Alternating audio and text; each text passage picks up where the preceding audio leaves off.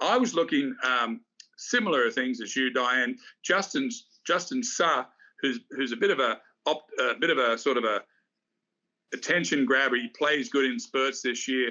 I'm not quite picking him. I'm just watching him this week. I think he'll do well. I think he's 77th. So a good week this week. He can put himself into the playoffs next week. But I'm looking at Sam Ryder, who finished, he's number 2 in putting on the tour.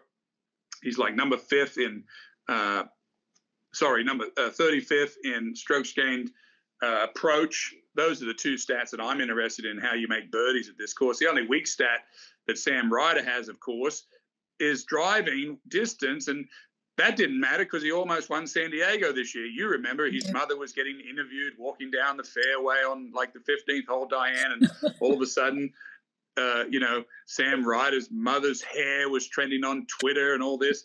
Well, I think it's time for Sam Ryder to step up a little bit here now. Again, he's number 2 in putting. I watched him last week. I talked about him on the show, but he finished 7th last week. So that's really, I like that a lot. And I think this is a chance for this young fella to get his first win because he's on that bubble as well. Okay, and he's 110 to 1.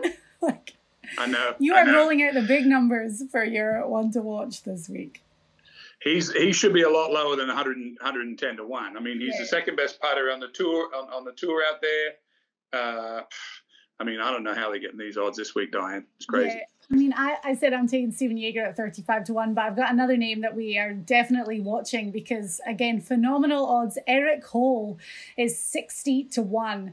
And again, if you look at someone who has had a great season, he's 40th in the FedEx Cup standing. So the way the playoffs go, top 70, top 50, top 30. He's looking at Eastlake right now and taking it all the way to the end. He's at 8 top 25s, runner-up at the Honda. His stats are amazing. 6th in strokes gained total, 8th in putting, 20th around the green, 13th in approach.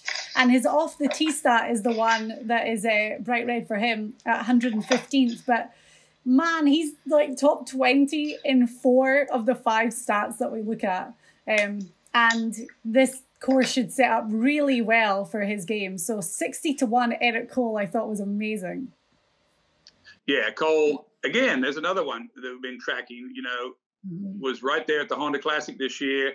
Played good all year. Won that, went away. We had him on our board for the John Deere after he went away after having a great week, I think, at Travelers, and then went off and won another little tournament in Pittsburgh, gave the money to charity. I told you, there's guys that are dangerous that give money away, Diane, because they don't care about it. They want those trophies.